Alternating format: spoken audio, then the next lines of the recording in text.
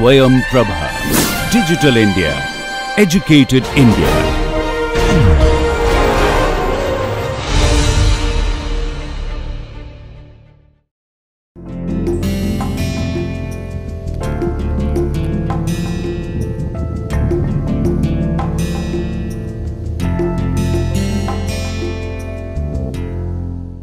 Welcome again to the new lecture of this course, Fundamentals and Applications of Dielectric Ceramics. So let's just briefly let us just recap the last lecture. So in the last lecture we were talking about domain formation, and we said that the ferroelectric switching that occurs in the ferroelectrics. So this is the hysteresis sort of you get, and let us say this is PE, and this ferroelectric hysteresis loop is because of domain formation and domain switching. So initially when you switch a virgin ferroelectric, it switches linearly, then suddenly nonlinear region takes over, and then again you go into linear region before you reach saturation. And this is basically, in this region you have massive domain formation, and then somewhere here at the end of it you have monodomain state. And when you come to this point after releasing, so you start in this fashion, and then when you come to this point all the domains do not revert back. So you have a state in which, so we'll come back to that little later on, but domains are nothing but regions of uniform polarization orientation.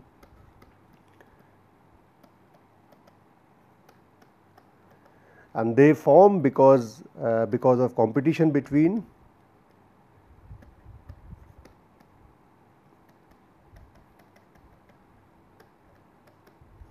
depolarizing energy which wants to depolarize the material to reduce the surface charge density, and interfacial energy which is nothing but domain wall energy, right. So as we saw, suppose you have this as a dielectric, if it is in monodomain state then you will have this kind of situation where you have dipoles aligned in one direction.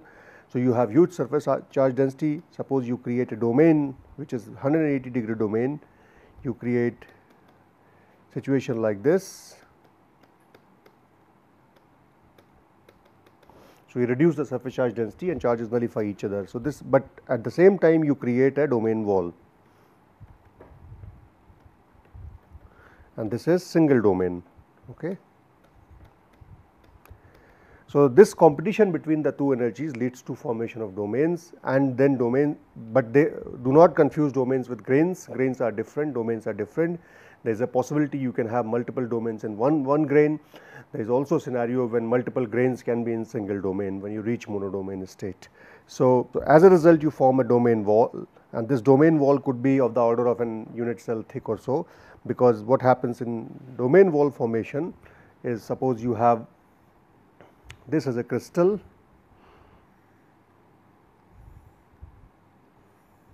okay. So in this region your atoms are shifted up from the center of the unit cell. So this is basically, you can say, polarization up.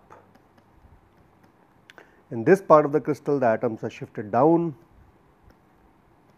As a result, in this part of crystal you have polarization vector shifting down, and somewhere in between you will have a transition. So you can see that you will have a transition going from here to here. So this is where you will find atom sitting somewhere in the middle, and this would be nothing but, this region would be the domain walls. So depending upon the angle of misorientation of domains, you can have various kinds of domains. So in tetragonal crystals generally we have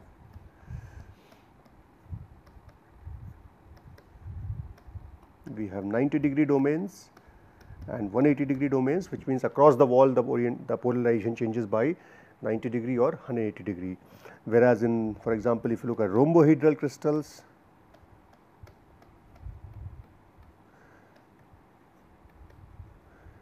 you may have 71 degree domains. There is I think also 109 degree domains, and then another thing which I may not remember exactly. Let me see. So, we have 180 degree domains, 71 degree domains, and 109 degree domains. And similarly, if you look for monoclinic crystal, or you may have orthorhombic crystal or whatever else. So, it cannot, obviously cubic material will not have domains because cubic is centrosymmetric. So, as a result cubic will not show ferroelectricity. So, only crystals which are non-centrosymmetric which show ferroelectricity will have domain walls. So, etc., etc. So, these are all basically type of domain walls are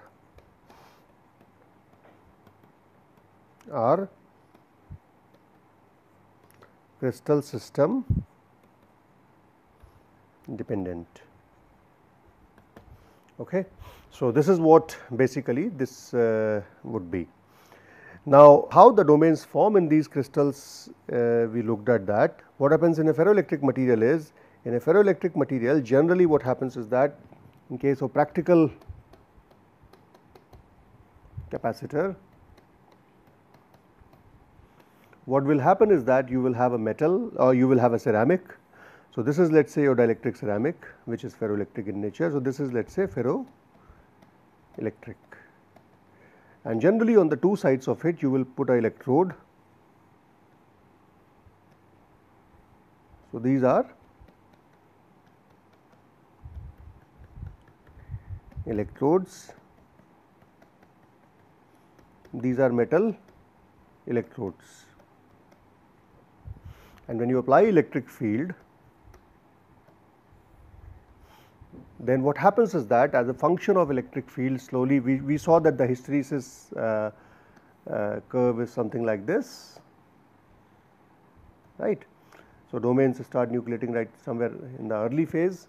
So, what happens is that the way domains start forming is domain start nucleating here at the interface between the electrode and the sample,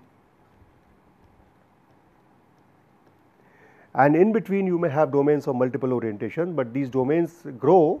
So, what might happen to begin with is, let us say in the beginning you have a scenario in which all the domains are oriented in this direction. So, this is let us say a monodomain state, all right. Once you have a monodomain state and you apply the electric field in another direction, or let us say you go back to zero electric field, what happens is that the reverse orientation domains, they nucleate at certain locations. So, let us say they form here,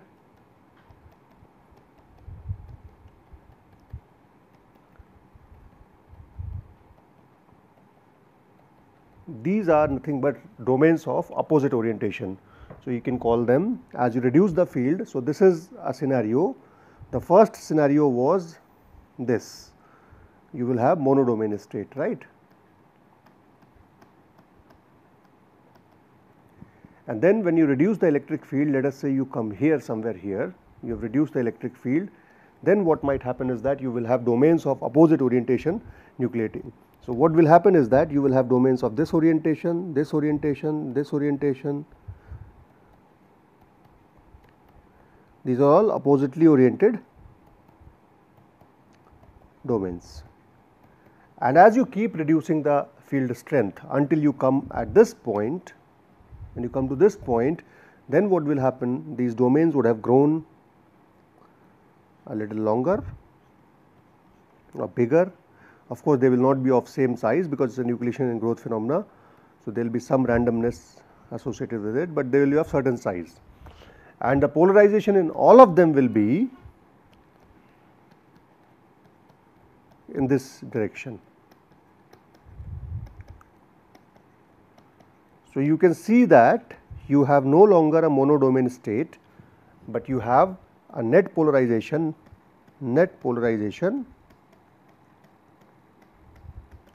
which is P plus, let us say this is P plus and this would be P minus. which is difference between P plus and P minus. So, you will have delta P, this is nothing but your P R. This is what is the remnant polarization. This is because there is an unevenness in the volume of domains of each orientation.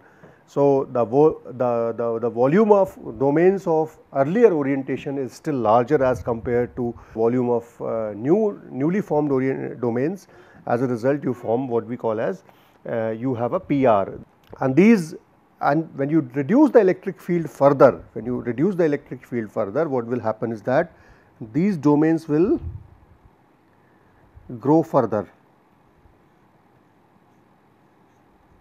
Okay. Until you reach this point, where this point P plus will be equal to P minus. As a result, delta P will be equal to 0. So, this is where we will achieve at coercive field. And then of course, when you go to this place back again and this place back again. So, in this case what will happen is that you will have a situation like this. So, you will reach a monodomain state, but in the opposite fashion. So, this is the electrode,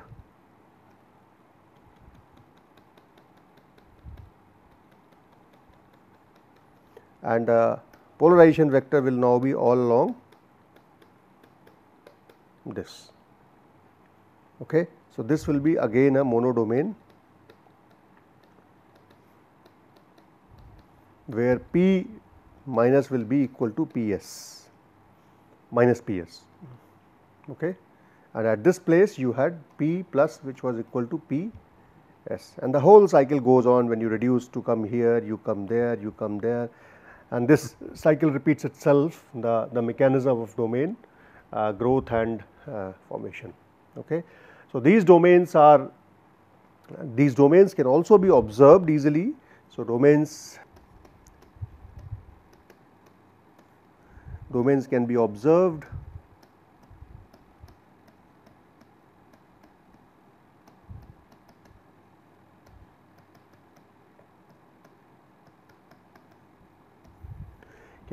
using microscopy. For example, one can do optical microscopy, one can do, so you can, if domains are big enough, you can see them in optical microscope. If they are small, then you can see them in transmission electron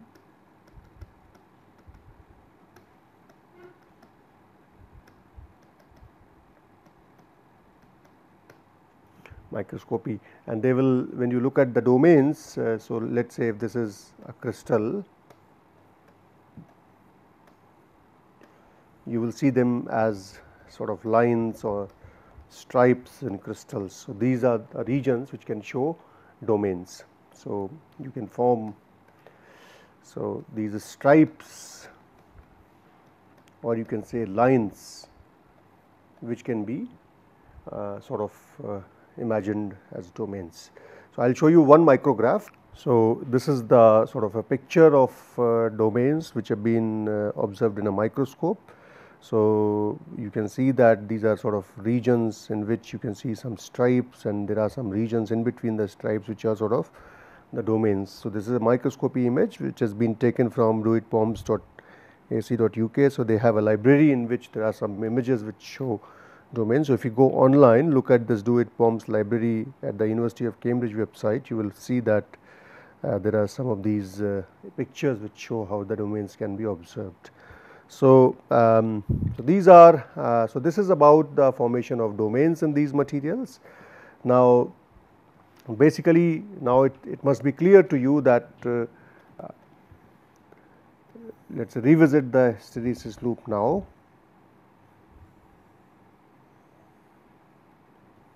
Okay. So, this is a polarization versus electric field hysteresis loop. So, if you start from a ferroelectric which has never been poled before, and then you come to this point. So, you start formation of domains, and then you go through a linear region, then again you, so this is initially in the linear region, then you reach the end of, so you start at nonlinear region at B, then you finish the nonlinearity at C, then you again go into linear region until you saturate, and then depending upon the type of material you can have very large difference between PS and PR and small difference between PS and PR. That entirely depends upon the system, whether it is a polycrystalline material, whether it is a single crystal material, whether it is a thin film, thick film, and so on and so forth. So, because in thin film there is a clamping effect as well, as a result the clamping leads to different effects in thin films as compared to bulk. So at this point you can say that equal proportion of up and down domains. At this point you have monodomain state. Somewhere in between you will have let us say you do not have monodomain state, but maybe domains of one type are more than domains of another type. At this point you have a situation like this, where some domains come back, but not all the domains come back. So, there is an unequal distribution. At this point again the proportion of domains is such that, so that the net polarization is 0. Then again at this point you reach the monodomain state. Again at this point you reach regions where you have opposite polarization larger as compared to the up polarization, and then again you reach at this point where up and down are equal to each other. So, this is how domain switching is observed in ferroelectric materials, and domains, I reiterate again, they form as a result of competition between the depolarization field or depolarization field driven energy which wants to depole the material, and the surface energy which is nothing but the domain wall energy. So, one is positive, one is negative, as a result you have a stable domain size for a given material. Now, let us look at the comparison of various ferroelectric materials in terms of their properties.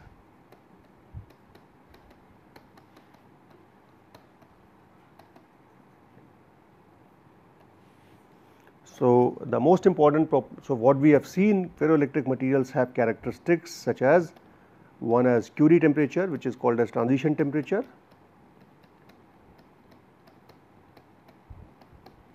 Tc. Then another characteristic of them is saturation polarization, Ps, which is typically measured in microcoulomb per centimeter square. This is in degree centigrade or Kelvin, and then you have dielectric constant at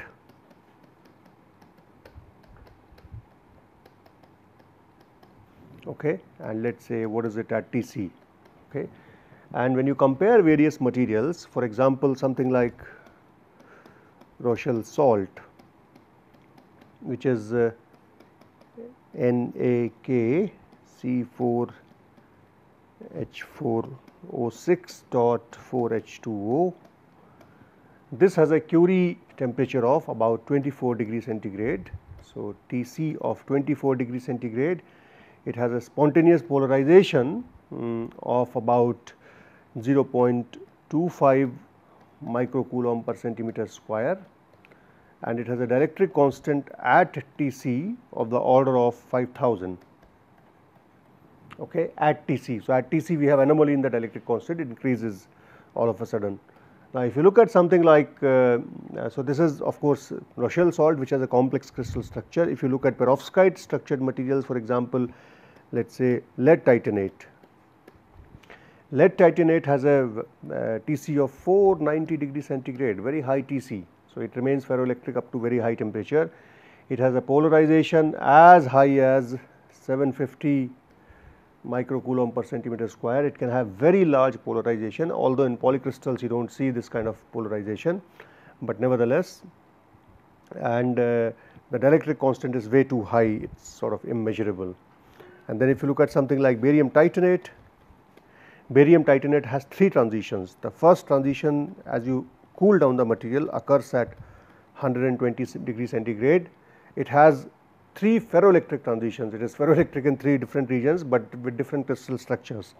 So, 125, 5 degrees centigrade, and it is minus 90 degrees centigrade, and it has a polarization of nearly 26, and dielectric constant again reaches to few thousand.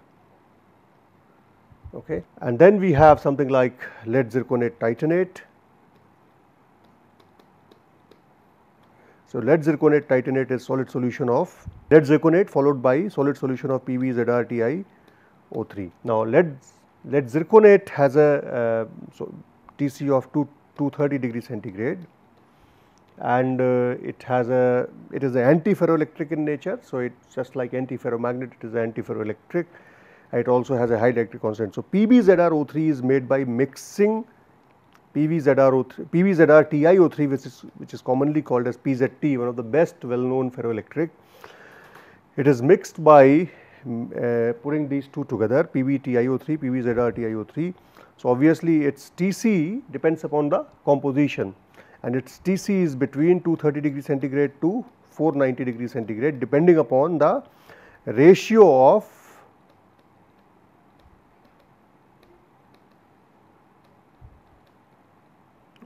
Pt to Pz, Pto to Pzo, and generally it is the composition of nearly 50%, or to be precise it is 57:43 composition, which is the most well known composition, and this can have very large polarization. The thin films of this material show polarization of the order of 50 to 100 microcoulomb per centimeter square.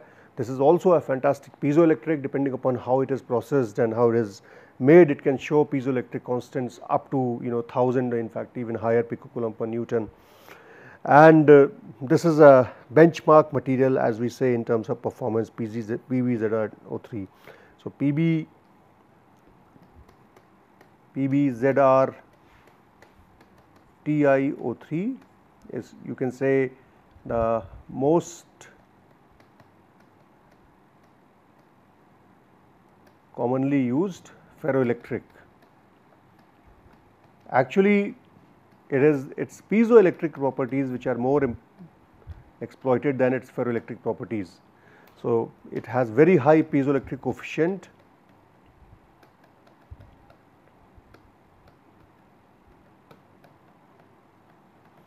and maybe more than 1000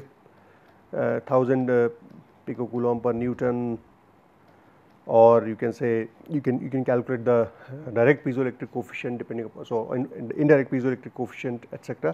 So, it has very high piezoelectric coefficient and reasonably high Tc. Tc is much above room temperature. Of course, Pt has 490 degree centigrade, so it is lower than 490 degree centigrade, but it has reasonably high Tc depending upon the composition. So, this is one of the most used ferroelectric, but the problem with PZT is that presence of lead, and current environmental restrictions on the use of lead are making people to look for other alternatives. So, other alternatives are lead free piezoelectrics, as we call them.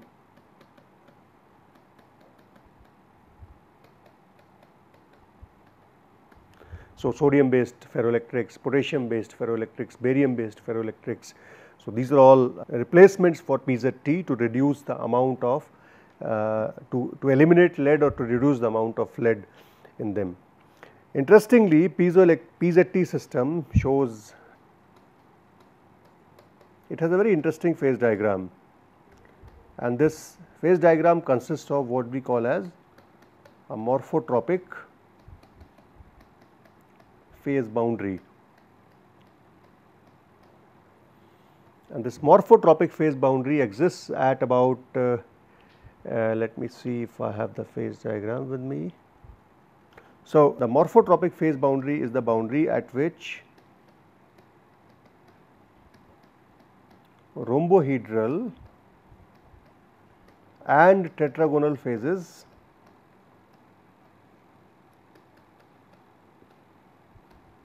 coexist, and this is at the MPV composition, which is nearly 47:53 composition.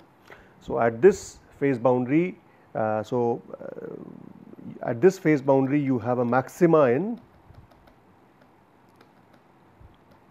D33 as well as polarization, and this is the most used compound. This is the most used you can say composition for piezoelectric. There are other alternatives as well, because its transition temperature is little lower. So, things like BiFeO3, which is also a ferroelectric, and its solution with PbTiO3 gives to much higher Tc, and this also shows a MPb, and this MPb is at 70-30 composition, 70% BFO and 30% lead titanate, and this can also give rise to high D33, maybe not as high as PZT, but significantly high, but much higher Tc, because here bismuth ferrite has a Tc which is very high. It is not 450, it is something like 800 or something degree centigrade. I think it is about 870 degrees centigrade, whereas PT has a Tc of 490. So, if you mix them, you have a Tc which is higher than 500 degrees centigrade. So, it has much higher Tc, but D33 values are lower than PZT, but still comparable. So, there are a lot of other choices. You have